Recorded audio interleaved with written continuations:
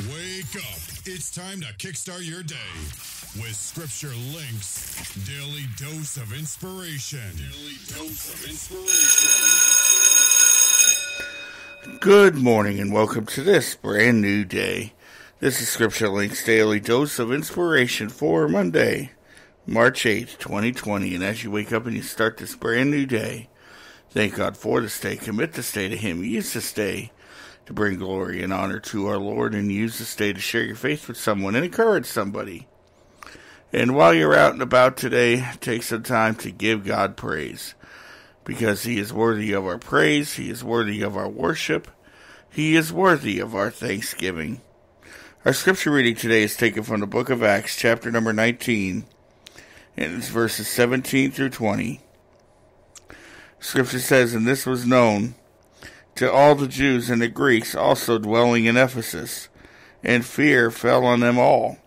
And the name of the Lord Jesus was magnified, and many that believed came and confessed and showed their deeds. Many also of them which used curious arts brought their books together and burned them before all men. And they counted the price of them and found it 50,000 pieces of silver. So mightily grew the word of God and prevailed."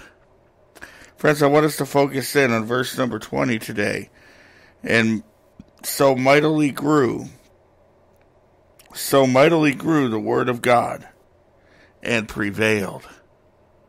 You know, it's amazing what the word of God can prevail when we exercise our faith. You know, these people here at Ephesus, Paul was there. It was one of his missionary stops of his journeys. And Paul was doing a mighty work there in the city of Ephesus. And people were coming and they were confessing their sins. They were showing their deeds. They were getting rid of their things that tied them to the evilness that they were part of. They were getting rid of all that stuff because they wanted to become the people that Paul wanted them, or that God had called them to be, that Paul was preaching about. And the word of God prevailed in there. And friends, I think that's why we have such a hard time as Christians today, why we keep going through the cycle of that we'll draw close to God and then we'll fall away from Him, and then we'll draw close to God and we'll fall away from Him. I think the Word of God has trouble prevailing in our life because we like to hold on to that little piece of sin. We like to hold on to that pet thing that we have. We like to hold on to to make sure that we have a way out in case we try out this Jesus thing and it doesn't work the way we want. But as long as we have that little pet, as long as we have that little suitcase with sin that we're dragging around with us, the Word of God isn't going to prevail, and we're never going to grow to be the people that He wants us to be. So friends, I ask you today, what little piece of sin do we need to confess? What little piece of sin do we need to burn out of our lives so that we can fully become who He wants us to be?